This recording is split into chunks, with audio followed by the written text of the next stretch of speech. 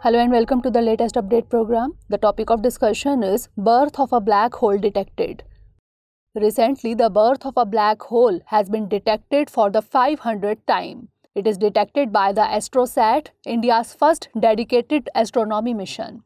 It has been detected by the cadmium zinc telluride imager, that is CZTI instrument of AstroSat.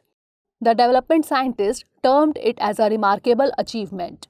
Now let's discuss about black holes. Black holes were predicted by Einstein's theory of general relativity. The theory showed that when a massive star dies, it leaves behind a small, dense remnant core.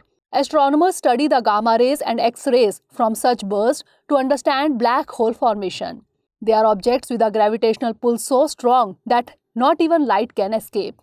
Now information about AstroSat. It is India's first dedicated multi-wavelength space observatory. It was launched in September 2015 by the ISRO, that is Indian Space Research Organization. It is one of the most sensitive space telescopes in the world.